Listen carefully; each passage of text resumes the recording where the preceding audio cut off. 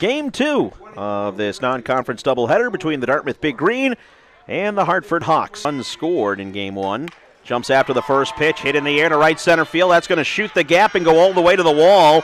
Lipset held up at second base. She's going to try and score and will score. And it's an RBI double for Mary Beth Cahalan, and the Big Green lead at 1-0.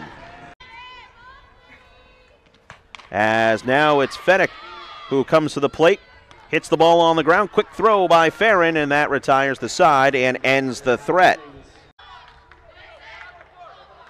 Payoff pitch, hit hard in the air to left center field, and that's going to go all the way to the wall. Should score Jenna Brown easily, and it will. And it's 2-0 Big Green.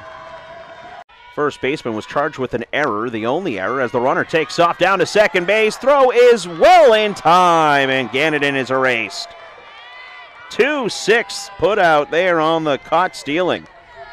To the catcher, Curry.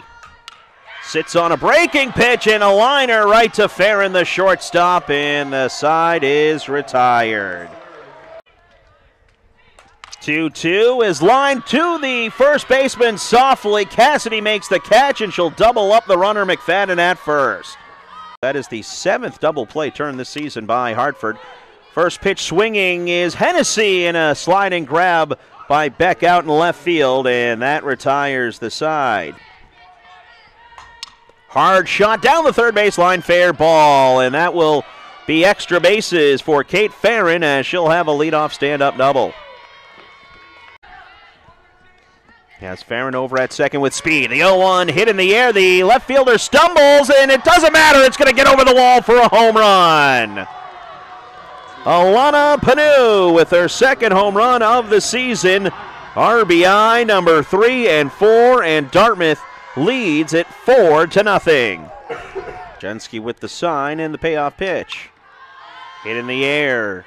Foul territory. First base side. Running in, making the grab is the right fielder, Ganadin. Nice job to end the second. The first pitch is swung on, and that'll go all the way to the wall. Should easily score. Lipset rounding second, heading for third is Katona, and it's a stand-up RBI triple. Runners at third, with a runner at third and 2 out.